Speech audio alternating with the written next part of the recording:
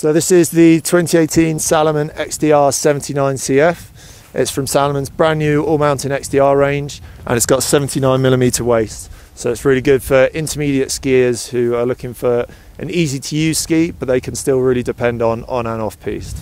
It's got a medium firm flex, which gives it a lot of power, but also makes it quite easy to handle and manoeuvre. We've got the all-terrain rocker, so that's 70% camber underfoot for lots of stability and edge hold, and also 30% rocker in the tip and the tail, which give you really easy turn initiation. And you've also got the 3-point tip up in the top. That's a new tip shape that Salomon developed for these skis. Basically helps to deflect snow and gives it a lot of that all-mountain versatility.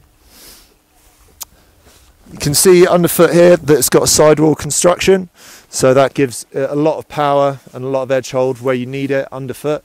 And then moving up and towards the tip of the ski, it's got a capped construction, which gives it a really low swing weight. So it makes the ski easy to maneuver, easy to bring your tips around, really easy handling.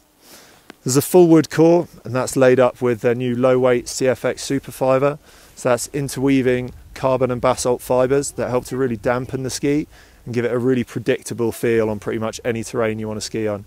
And then on top of that, there's the Titanal laminate. So that gives it a lot of torsional rigidity, a lot of power, and so it's quite good for skiers that are kind of progressing. It's not going to hold you back on different terrain that you might go into. Also laid up in there, we've got the Pulse Pad Pro. So that's some rubber elastomers that Salomon lay into the tip, the tail, and under the binding. That helps to absorb a lot of shock and vibration. So again, no chatter in the tip, and keeps it really strong in all different terrains you might ski on. Gives you a really smooth ride all over the mountain. On the bindings, we've got the Salomon XT10. So that's a quite lightweight, strong binding. Work really well for most skiers. If you're an advanced or you're really focused on your off-piste skier, you might want to move up to the XDR 80 or the 84.